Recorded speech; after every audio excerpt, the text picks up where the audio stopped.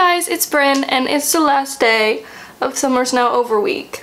So I love ending this week on a Q&A because I feel like we spend the whole week like celebrating going back to school and doing fun things to get in the mood to go back to school, and then we end the week trying to figure out how to tackle all the things we're absolutely terrified about. So with that being said, you guys sent me in tons of questions and I'm so excited to answer them, and I'm gonna try to answer as many as I can, so I'm not gonna ramble too much. Fingers crossed.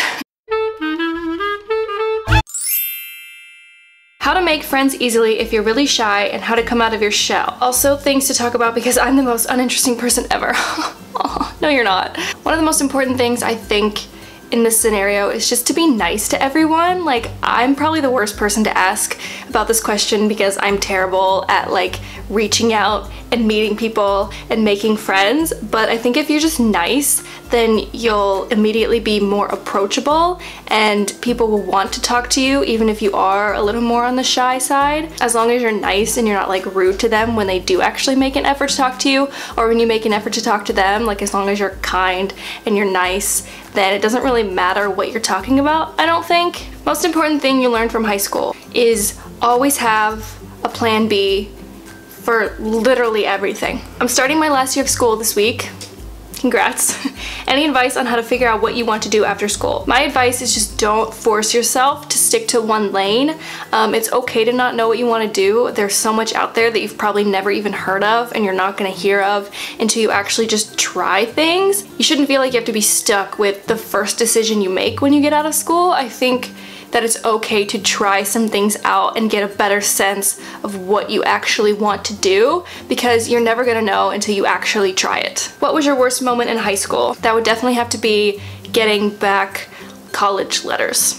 100%. What's the best advice you have for people going back to school and aren't excited about it? I find just getting excited about the little things helps tremendously, whether it's like picking out an outfit in the morning or doing your makeup in the morning is one thing that I really love, or having something after school that you're really excited about, whether it's an extracurricular activity or going home to write or draw or cook or whatever it is. Like just finding something in your day every day to look forward to that gets you out of bed every morning, because even if you don't enjoy school, you at least have something in your day that you look forward to. How do you not procrastinate? One way is to be extremely anxious like I am and just be so afraid about not having something done on time. That works pretty well, but also not great for your mental health. I'm also a fan of like delayed gratification, so like not allowing yourself to watch that TV show or eat that candy or whatever it is until you're done doing what you have to do, and also just like taking the time to plan out what you have to do, how long it's gonna take, putting breaks in there so you're not doing like 4 hours of work without a break, and just being hard on yourself and holding yourself accountable, because you're gonna have to learn it eventually, and better now than later. Best place to get affordable but cute clothes. Forever 21, Zara, H&M, sales, anywhere. Tips for making senior year memorable. Definitely take lots of pictures, hang out with your friends, and do things that you always wanted to do but just haven't been able to do yet. Like go to a concert that you've always wanted to go to, or just go take a road trip somewhere, or go visit something that you've never been to before.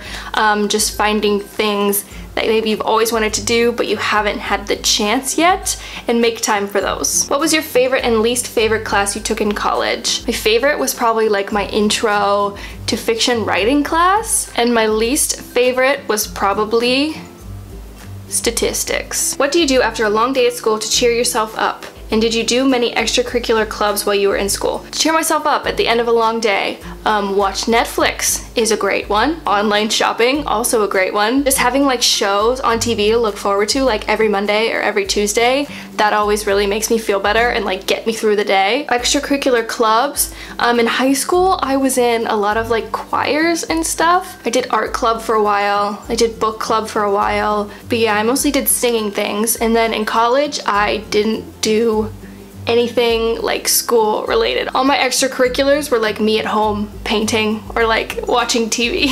Alright, I hope I answered all your questions okay. Sorry this was kind of rushed. I actually have to get back to work, and look at me checking my watch. I never wear a watch. So yeah, I actually have to run back now, but I'm so excited I got to film this video for you guys. Thank you so much for asking questions. Makes it immensely more fun, and I really hope you enjoyed this week because I enjoyed this week. I loved filming these videos for you guys. I'm really proud of them and I'm really happy with them.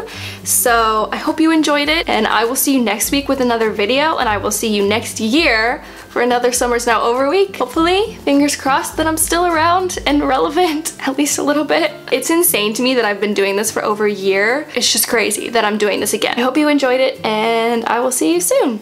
Bye! So I love ending this week on a Q&A. You guys sent me in, whether it's like an extracurricular, all my extracurriculars was like me, why did I pick this up?